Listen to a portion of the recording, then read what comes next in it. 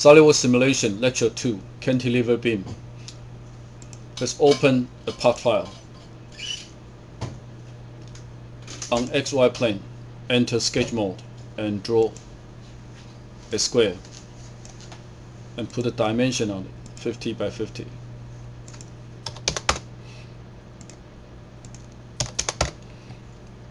Then extrude into a meter long. So this is the part that I need. I'll save the file. Make sure that you save the file. And for preparing step 1, I'll add in the software, SolidWorks Simulation,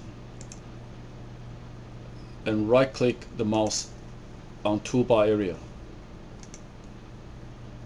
and load the simulation toolbar.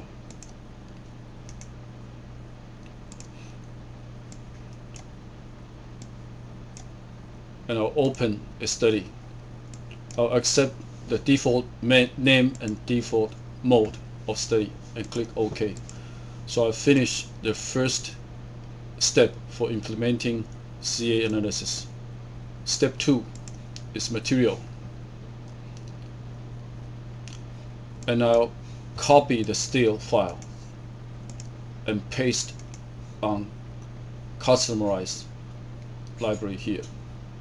Paste. So I can change the properties here.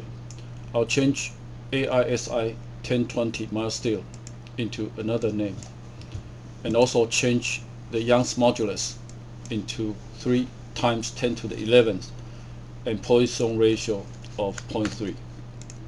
So I apply the material here.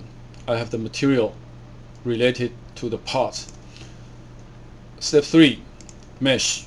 I'll accept the default or make it finer and click OK and mesh the part, and I'll hide the mesh. For the boundary condition, I'll fix this end, click OK, and concentrated force on this area in the direction here.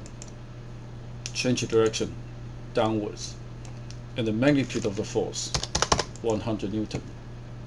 So now I have already finished with the preprocessor and fully defined the problem.